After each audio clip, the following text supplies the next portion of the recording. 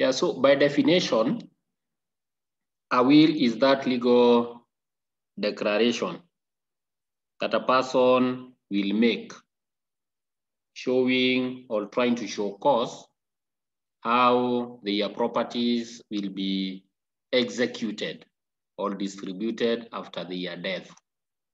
So this is in line with the law of succession. So there are those requirements that have been put by the Act on what should compose a will. So in order to make a will, a person must be of sound mind and must have reached his majority. In other words, we are saying a child cannot make a will.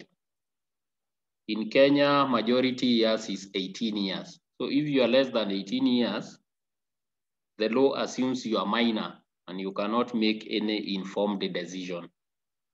You cannot marry, you cannot be married, you cannot impregnate someone, you cannot make a will, right? 2, a person may dispose of all their property through a will.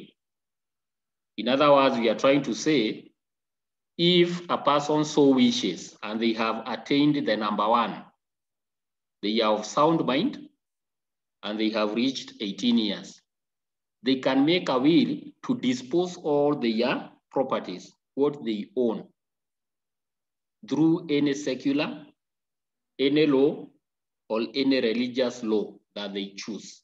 You cannot be coerced. I said in the African tradition religion, our traditional or customary laws overrides the constitutional law. So where the custom so decides to apply, then the written law cannot change such a decision. So we should all understand that. That's why we are talking of any secular, any religious, or any written law. Then a female person has the same capacity to make a will as a male. Now this one again will be dependent on the traditional beliefs or the religious beliefs.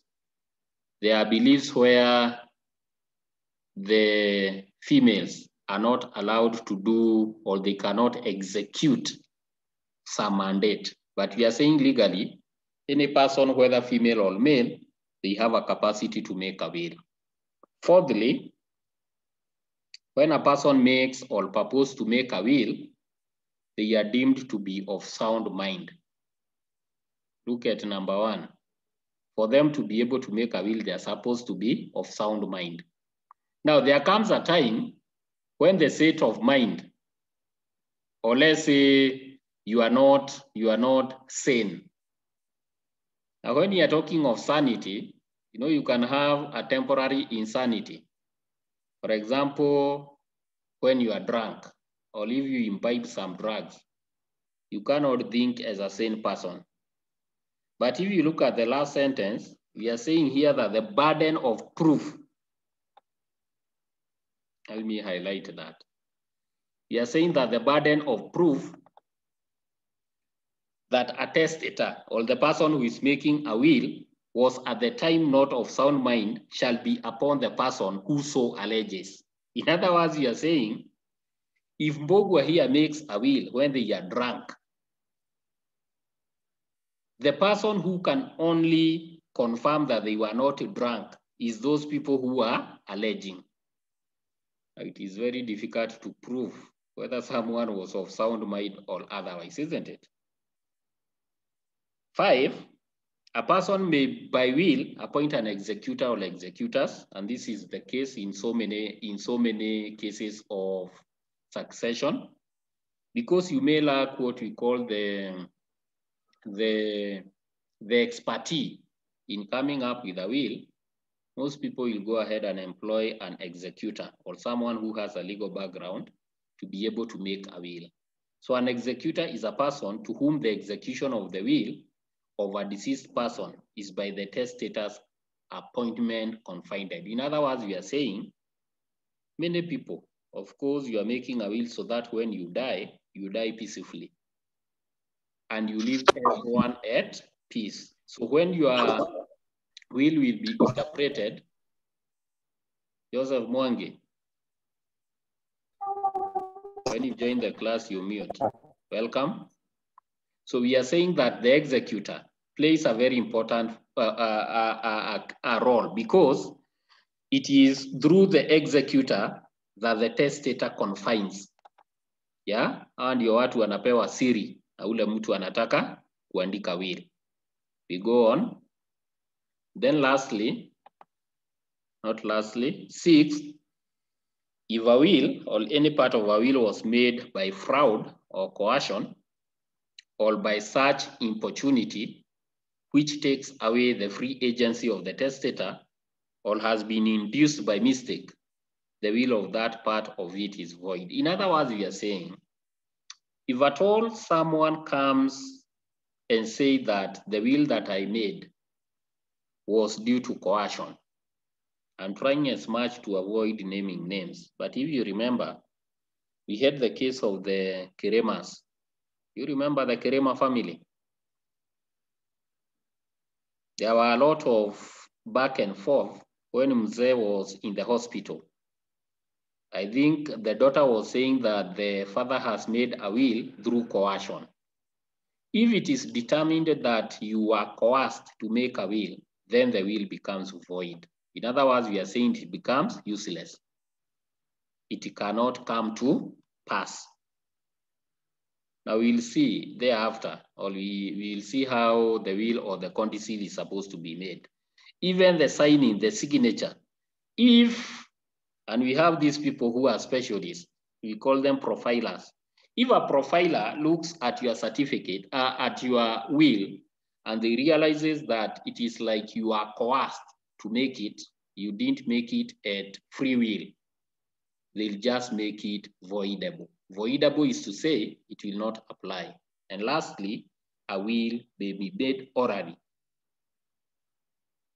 A will may be made orally. In other words, we are saying it needs not be documented, but it will not be valid unless, now these are the conditions of an oral will.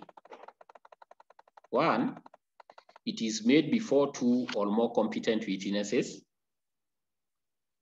That is, persons of sound mind and full age. So you can see the conditions of oral will. So mzee amekaa, amezeeka, ameita watu wake wawili, who will be the witnesses. But these people should be of sound mind and of full age. 2, the testator dies within 3 months of the date of making the will. Even while at it, we still insist that this will should not take a lot of time without being documented. So the challenge of oral wills, if someone decides to come and say what was not said by the person who died, and we don't have, let's say, a video or rather a recording of what they said, these people can connive. The 2 witnesses can connive and change the whole will of the testator. That's why we are saying this should be done 3 months. But if this person dies after 3 months, again, the oral will becomes void. In other words, we are saying if it will last for more than 3 months, it ought to have been documented. 3, an oral will made by a member of the armed forces or merchant marine. Now we are talking of the people who go for long-term operations. For example, when our armed forces goes to Somalia, we are not very sure how long the fight will last with the Al-Shabaab. You can leave today and you'll be coming back after 3 years. If such a person makes a will, or let's say you are a sailor, yeah? Sailors are drivers of these big ships. Some of them may even take 6, 8 months in the sea before they reach their destination. If that is the case, we are saying an oral will made by a member of the armed forces or merchant marine during a period of active service. An active service is when they are outside there to perform their duty, is valid for more than 3 months after the date of making the will, provided he dies in the same period of active service. In other words, if a military person leaves this country and goes to Somalia, let's say they stay there for 8 months, And then while there, you see the 3 months have elapsed. So we are against number 2.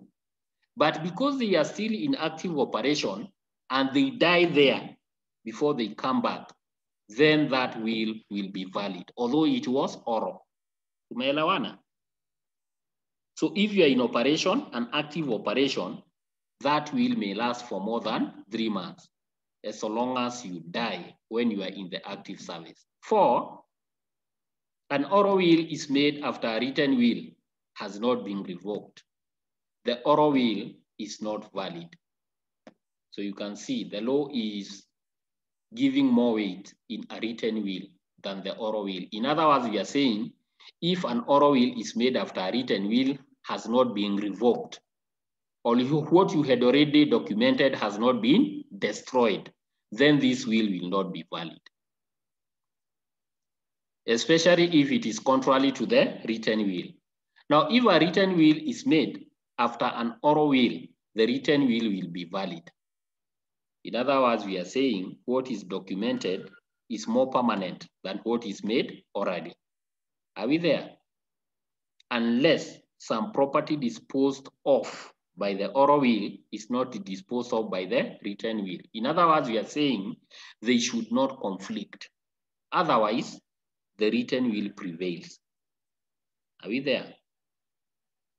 If there is any conflict in evidence of witness as to what was said by the deceased in making an oral will, the oral will is not valid. So you can imagine, if the people that we are citing in number 1 disagrees, they make the whole will invalid. So far as its constant are proved by a competent independent witness. In other words, we are saying unless now we get another person who was there to qualify the statements that these people are not agreeing on. So an independent witness is one who is not a beneficiary or the spouse of the beneficiary under a will. And I'll give you a scenario. If, for example, you make a will with your father, you are dependent. In other words, you are a direct beneficiary. And maybe in the will, part of the property has been bequeathed to you. In other words, you are an inheritor. Are we there? You are an heir.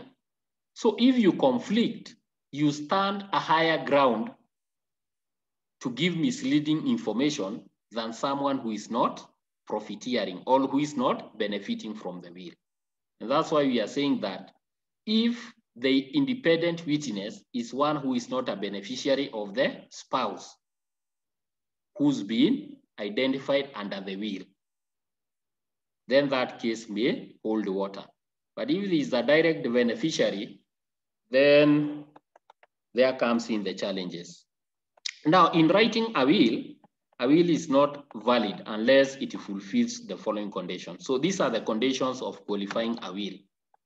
Number 1, the testator must sign the will. Testator is the person making the will, or he must affix his mark to the will. And the mark could be either a thumbprint, if they don't know how to write, their stamp, or their ring mark. Or the will must be signed by some other person in the presence and by the direction of the testator. Testator, we said, is that person who is qualified. So the testator must have animus testandi. In other words, we are saying they must have a desire to make a will. They should not be coerced. So coercion, where coercion sets in, it eliminates the will. Of course, the meaning of will in English is you are doing it without coercion. I'm making a will. You should be willing to document your desires. That's what we are calling animus testandi. Yeah, so you should make a mark.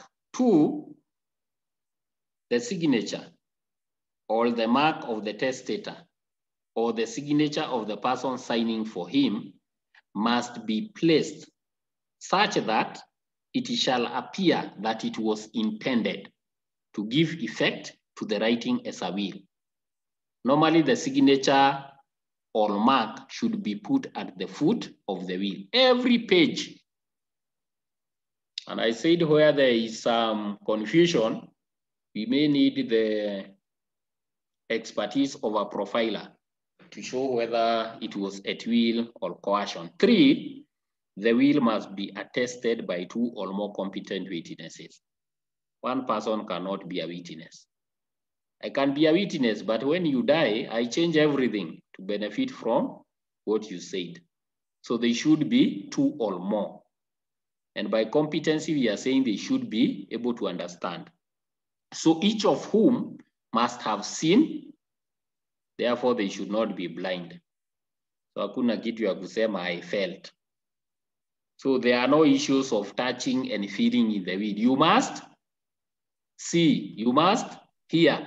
So the testator sign or affix his mark to the wheel, or have seen some other person sign the will in the presence and by the direction of the testator. You see, the testator could not be able to write, but they can authorize their executor to do so on their behalf. Are we together? And that is why we are saying they should affix their thumbprint. Nowadays, you know, even the cases of people stealing title deeds and changing them are very high. Right now, when you go to the lands office and you are the bearer of the title, there is a way that they are able to do their due diligence. Of course, they'll ask you for the documentation. That is your national ID, your photo. You see, that's one mechanism of trying to identify you. But more importantly, where you are transferring that property, wakati unauza shamba lako, they don't accept signature. So you sign, then they take your thumbprint. Now, the most secure way of securing document is by affixing your thumbprint, because this is the only thing that is unique. Actually, IDs can be faked, they can be stolen. You've seen people using IDs to register M-Pesa, to defraud banks, etc. Are we together? So thumbprint is very important. So it is not necessary that more than one witness be present at the same time. No particular form of attestation is necessary. In other words, we are saying you can call your witnesses at different times, as long as the information that you are giving is the same. They should not be there at the same time. In a court of law, witnesses are called in separate platforms. Why? The prosecutor needs to know whether their stories are telling. And in vital cases, for example, cases of, let's say, manslaughter or murder, they'll make sure that they collect all the witnesses before they communicate, then lock them in different cells. Why? To cut the communication, so that they'll be getting independent witness story from each of the witnesses. So it's the case. Number 4, a testator may refer in a will or a codicil. A codicil is normally an annexer. You know, when you do a will, you can do a will today, let's say you are 30 years. By and by, you attain 40 years. So instead of recalling the will that you had done, you can add something. What you are adding is called a codicil. So a codicil is a testamentary instrument that is done in relation to the will, but it does not withdraw or alter what is in the will. It adds what is in the will. Someone who is on, let me try to establish who is here. Naomi Mary Wambua, how are you? Naomi. Yes, sir. Now mute yourself. Joseph Mwangi. Joseph, how are you? Joseph. We can't hear you. Seem to have a problem with your mic. And you're logged in 2 gadgets. Why are you logged in 2 gadgets?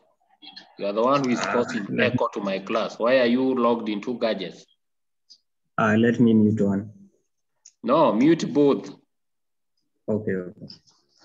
We have Techno SA6S. Mute yourself kindly.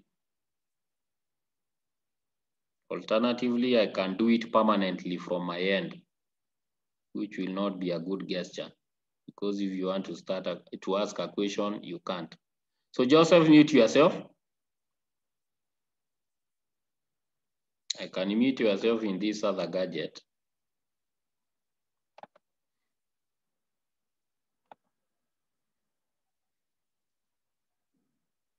So that we minimize the noise. So we go on. I was in number 4. I was talking of the codicil, and I was saying that this is an additional document that puts more information into the will. It is not supposed to alter what is in the will. Are we there? So once a codicil is put in the will, the assumption is it forms part of the will. 5, if one of the persons attesting to the will or his spouse is also a beneficiary of the will, or is appointed executor in the will is valid as to the number of witnesses. In other words, we are saying we cannot stop a spouse or a beneficiary from being a witness. However, and this is what I was talking about, a bequest is a donation, an inheritance, a gift, etc. However, a gift to an attesting witness, including any direction as to payment of costs or charges, or a gift to his or her spouse, shall be void unless the will is also attested by at least 2 additional competent independent witnesses. You can see the complication. We cannot stop you from being a witness. But if there is something that will be giving you a gift, if there is a statement that is there, we need again 2 witnesses to attest. Are we there? 6, when a person is appointed an executor of a will, he is not thereby disqualified as a witness to prove the execution of the will or prove its validity or invalidity.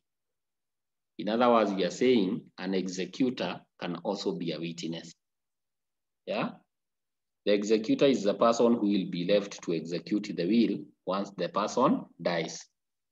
And lastly, a will drawn up in a foreign country in accordance with the laws of that country shall be deemed to be valid in Kenya, even though it is not drawn up as above. It is valid to the property in that country. It is valid if the testator is a national of that country, either at the time the will was made or at the time of his death. Right now, our constitution recognizes dual citizenship.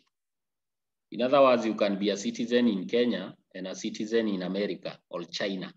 Let's say you are owning a property in China. The laws of Hong Kong are not same as the laws of Kenya. So if you own a property in China, it will be executed as per the laws of China. Are we together? So although you are here in the country, it will be executed as per the laws of that country. So I think that is clear. Then revocation. In what cases do we recall the will? 1, a will can be recalled or altered by the maker of it. Of course, this now, this common sense.